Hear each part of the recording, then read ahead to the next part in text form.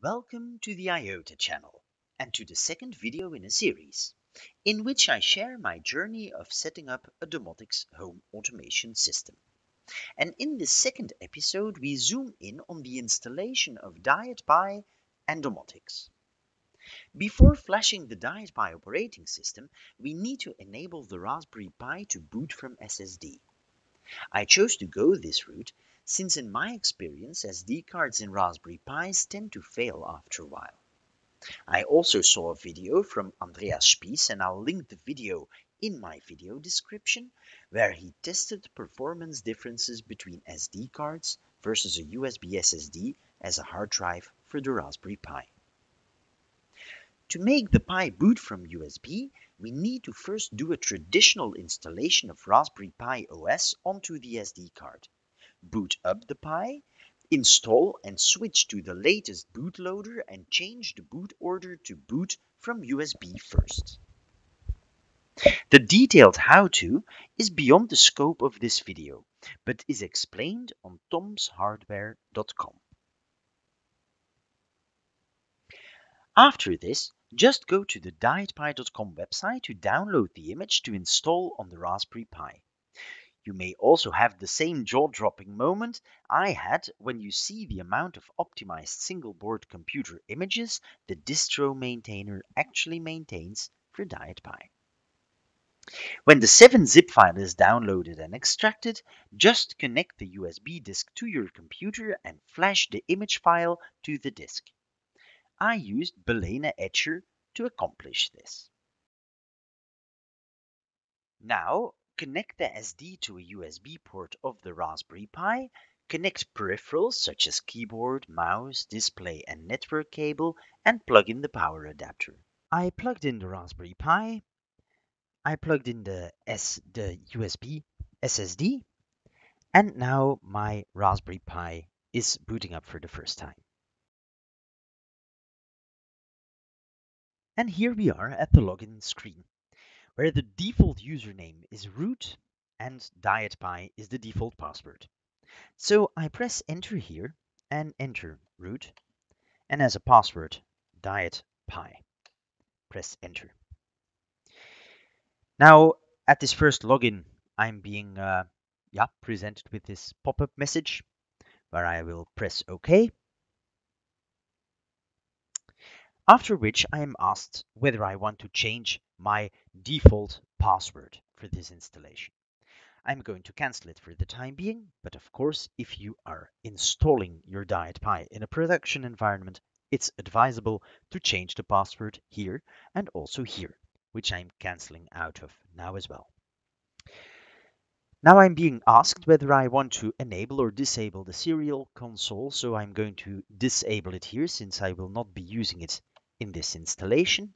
The first screen I'm being shown is the Dietpi software screen, where I can install a variety of software. I can do that by going down to Software Optimized and by pressing Enter. And then I'm shown this list of all the software where one-click installs exist for media systems, BitTorrent clients, some cloud services, etc., etc.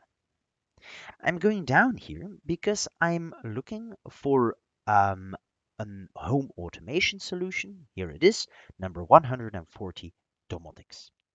So by pressing the spacebar, I can place an asterisk in front of that selection.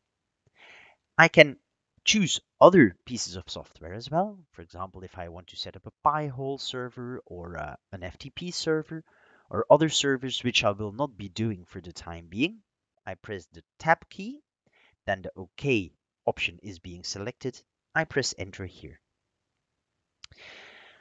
When I made this selection, I can start the installation of Domoticz by going down and clicking on Install. I press Enter on Install, select OK here by pressing the left key, and my installation is starting. So not only the base installation of Dietpi is being finalized, but on top of that, also Domoticz is being installed. This will take a while, so I will come back to you after the installation has finished. So the installation is complete, and now I can opt in or opt out of the Dietpi survey. So the Dietpi software installation is complete, and the system will need to reboot, which will happen automatically when I press OK. To make sure that your Raspberry Pi doesn't change IP address all of a sudden, we need to make it fixed.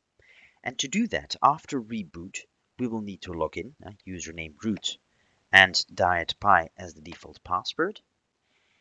And we can type in dietpi-config to open the configuration screen of the Pi. There are a lot of options in here that I will not cover in this video. The one that I do want to cover is option 7, where you can choose the network adapter. You can configure Wi-Fi or Ethernet, but since my Raspberry Pi is connected through Ethernet, I go to the option Ethernet, and currently the mode is DHCP. What I want to have is, instead of a DHCP mode where the IP address is assigned to my Raspberry Pi dynamically, I want to switch it to static. When I then click Save All Changes and Start Networking and click OK, the IP address I was assigned dynamically is being converted into the static IP address.